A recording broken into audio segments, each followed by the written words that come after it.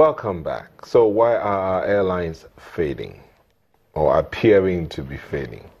The aviation industry in the country appears to be going through a distress. There are now unpalpable fears that a downturn in the nation's economy may force more airlines out of business. Would that be the case?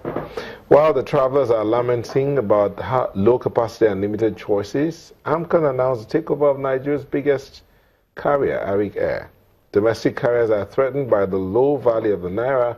According to airline operators, airlines meet so many costly foreign exchange components on a daily basis that accounts for 70 to 80% of direct operational cost. So 70 to 80% of their income goes into... And is in foreign exchange. And in foreign exchange. Okay, but it's not us. They are here. They will tell us more. And so to help us understand what's happening there, we have in the studio, I'll start with the lady, Toyin Olajide, Chief Operating Officer of Air Peace. Thank you for joining us. Thank you very much. And Captain Roland Iyai is Managing Director of Top Brass Aviation. Thank you for joining us. Thank you very much. And Ahmadu Litrus, President, Air Transport Senior Staff Services Association of Nigeria. Thank you for joining us. Good morning. Well, we reached out to the NCAA, and their DG was supposed to be with us, but owing to certain circumstances, he had to pull out at the last minute. So let's get back here and talk. Let me begin with you, Mr. Iyai. What's your take? Why are airlines failing? Direct question. To start with, the operating environment is extremely hostile.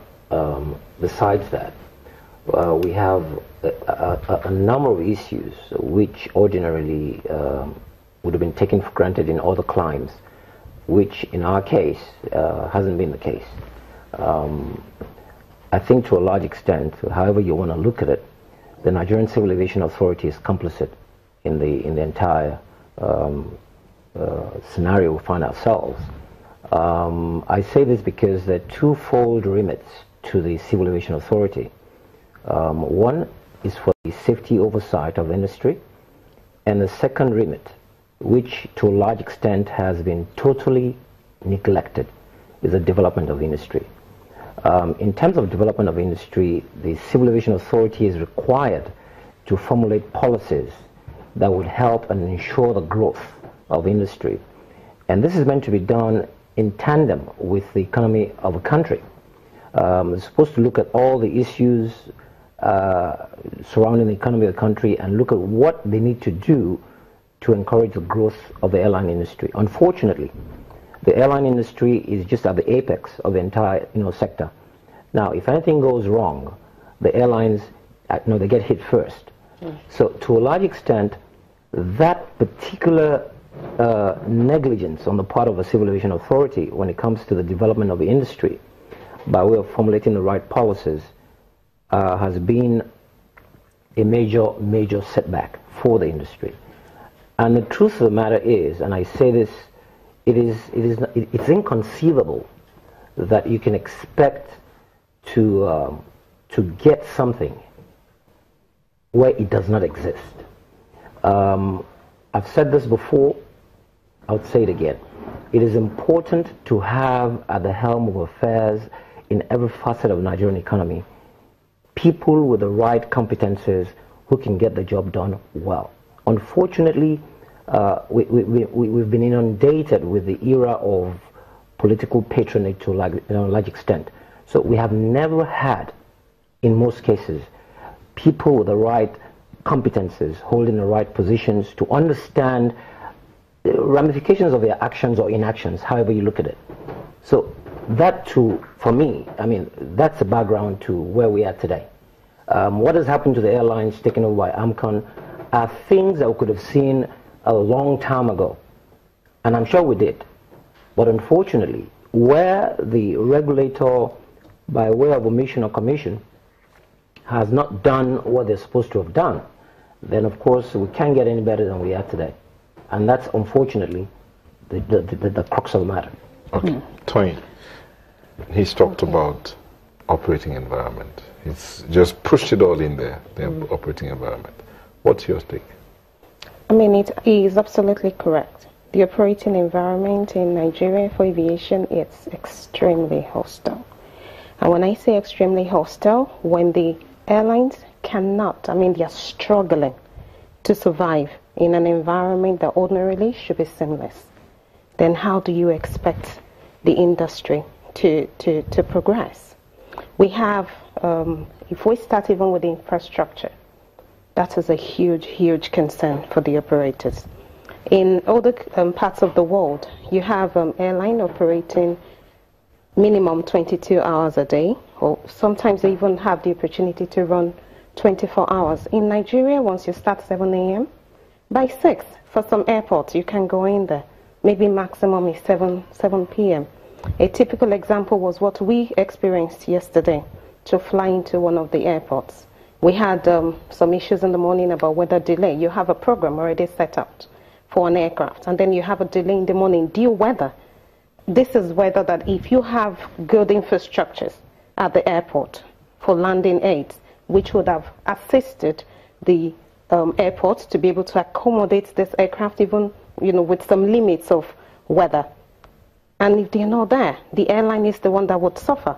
So you have a situation whereby because of this, your flight is running delayed because you couldn't start on time.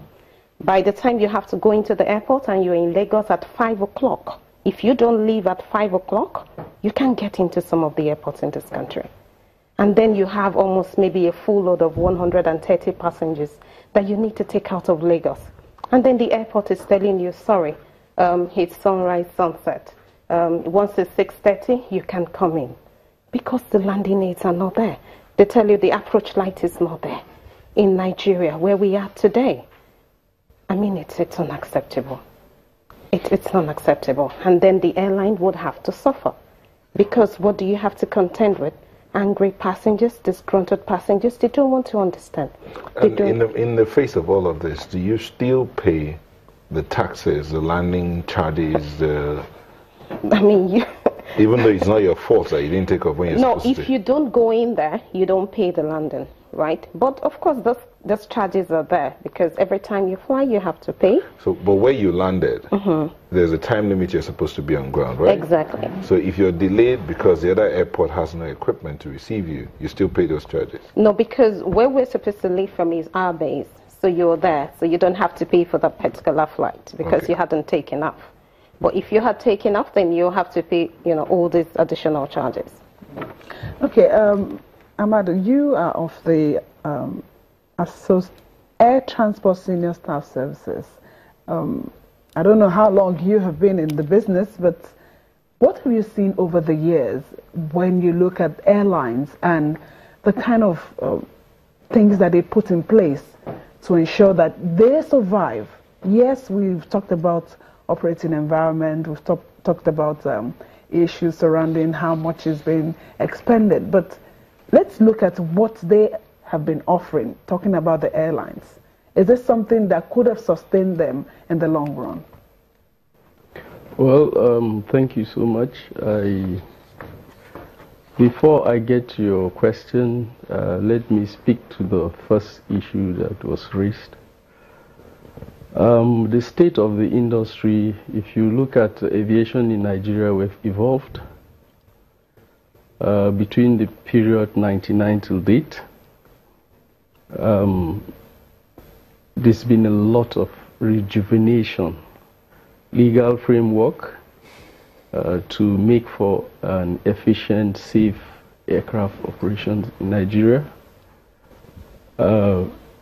To say that the fault is squarely that of the CAA might not be correct, because I think the primary responsibility for a safe, secure, efficient, economic operation of aircraft is that of the AOC holder.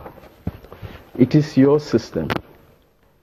You have it's your product. Now, what the CAA does is to put in place the infrastructure, legal and otherwise, to enable that operation.